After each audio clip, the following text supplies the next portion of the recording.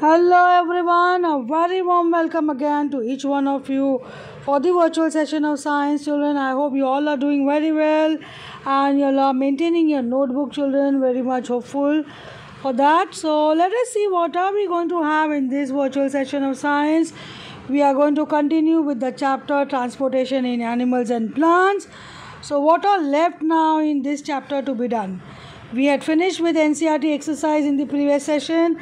So in this session we are going to see NCERT exemplar, that is MCQ. So here we begin with the multiple choice questions, and as a regular practice you are going to write down the statement, the correct answer and the explanation.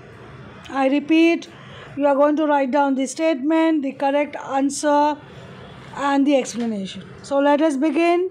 The first one here, the muscular tube through which stored urine is passed out of the body is called. First one, kidney.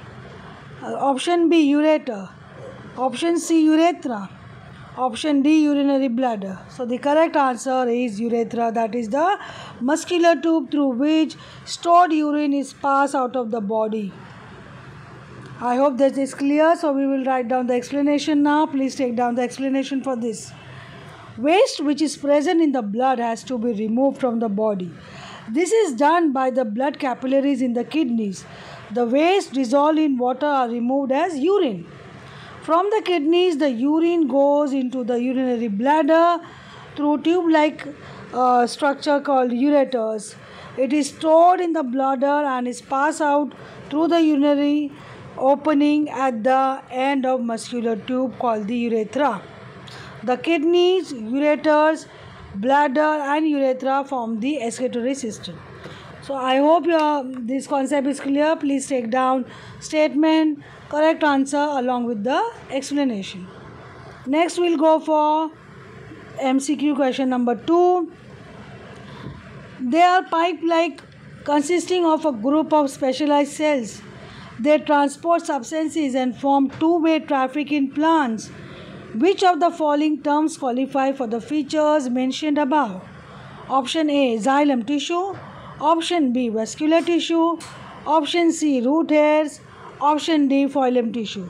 So you all have studied about the special types of tissues. Those are called as vascular tissues, and we have learned about xylem and the phloem are the vascular tissue. So phloem tissue perform functions by which it will have the transportation of food by two-way system. That is bidirectional, you have learned. I hope this is clear. The option D is correct over here, and the explanation, phloem tissue is responsible for the transportation of substances, that is food. Next one, question number 3. The absorption of nutrients and exchange of respiratory gases between blood and tissues takes place in option A, veins. Option B, arteries. Option C, heart. Option D, capillaries. So the absorption of nutrients and exchange of respiratory gases takes between blood and tissue takes place in capillaries. Those are fine tube-like structures. So explanation here, capillaries are the extremely thin blood vessels where an exchange of substances and absorption of nutrients takes place, and their thin wall facilitate the exchange. I hope this is very clear with you all. So here we go for question number 4. Which of the following parts of the human body are sweat glands absent? So you sweat, your body sweat, all their skin surface is sweat, and it is a way by which the toxic harmful substances from the body is eliminated. So which part of the body, of the human body, where sweat glands are absent? We have a sweat glands which actually help us in sweating. So option A, scalp. Option B, armpits. Option C, lips. Option D, palms.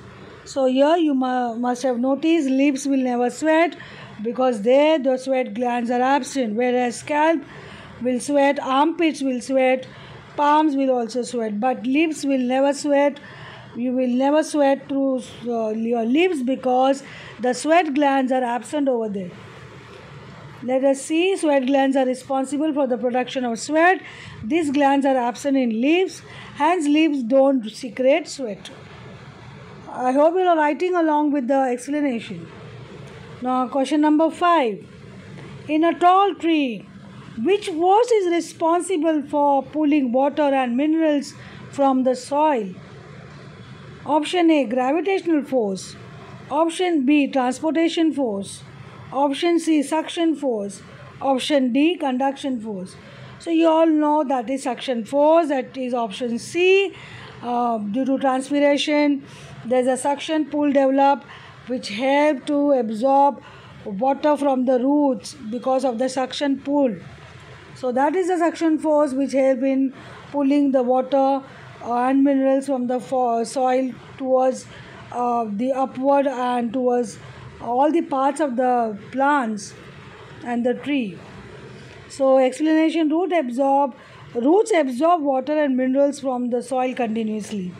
Evaporation of water from leaves creates suction force because the leaves continuously due to transpiration with the help of stomata, water vapor is given out, and there will be a force created because of lack of water on the upper part of the plant or the tree.